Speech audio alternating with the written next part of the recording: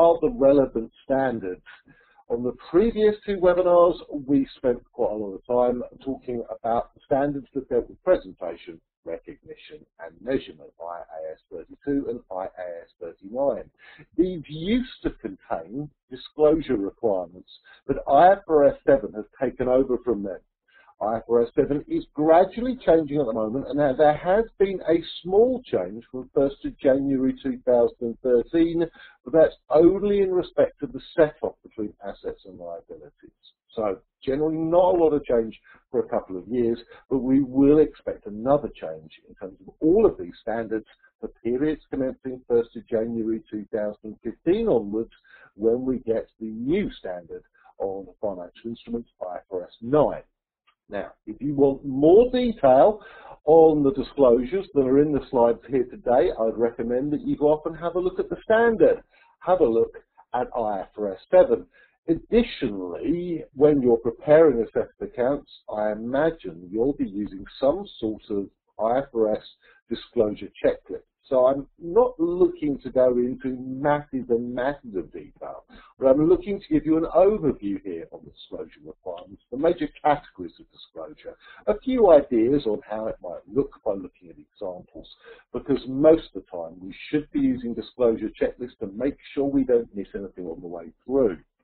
But in keeping with my theme of giving you an idea of the overview of the disclosures that are needed, let's start here.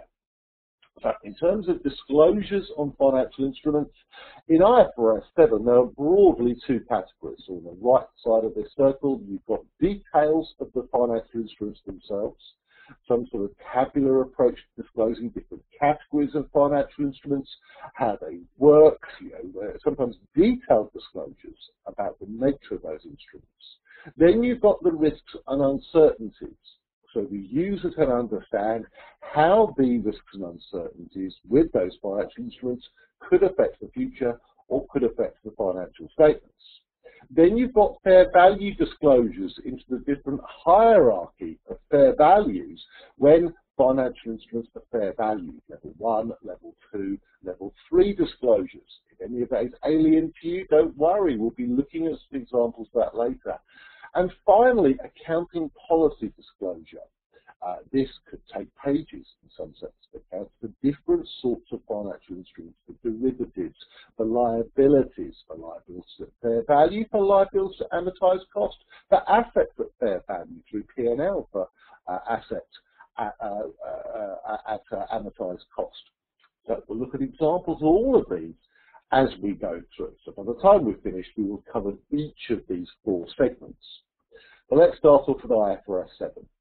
IFRS 7 deals with the areas here, information about the significance of financial instruments and information about the nature and extent of the risks